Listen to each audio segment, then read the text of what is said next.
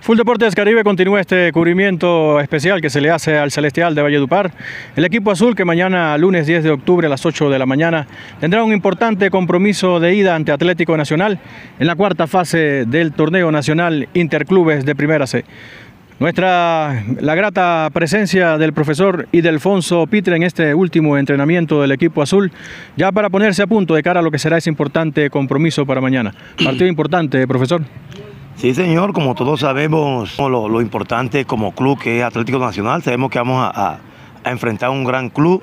sabemos lo que ellos se han ganado como nombre internacionalmente, nacionalmente, pero igual lo vamos a enfrentar como todos los clubes que hemos enfrentado, con la misma responsabilidad, con la misma humildad que hemos manejado con los muchachos desde el inicio del torneo. De cierta manera, esta reprogramación que hizo la Difútbol ante los inconvenientes ya conocido por nuestra audiencia en el traslado del Celestial de Valledupar hacia Guarne, le ha servido al equipo para tener un día de adaptación que fue el viernes, un primer entrenamiento el día de ayer sábado y hoy un último partido. 3 días sin duda alguna que le sirven al equipo para acoplarse, para adaptarse y para tener ese plantel ideal para enfrentar a Atlético Nacional, profesor. Sí, señor, es que yo veía, Víctor, que eso era inhumano con lo que vivimos del trancón que hubieron, que nadie estaba presupuestado y creo que lo que hizo Atlético Nacional de colaborarnos en esa parte fue importante. Los agradecimientos a ellos para que hubiera un juego limpio y hubiera un buen partido el día de mañana que lo vamos a enfrentar y que la gente disfrute el gran juego que va a vivir mañana. Importante que en la convocatoria se recupera a Romario Murcia,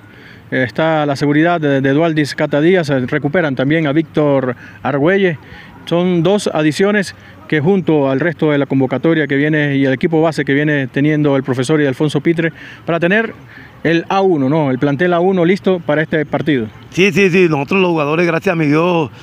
todos están a punto y con la recuperación de estos muchachos,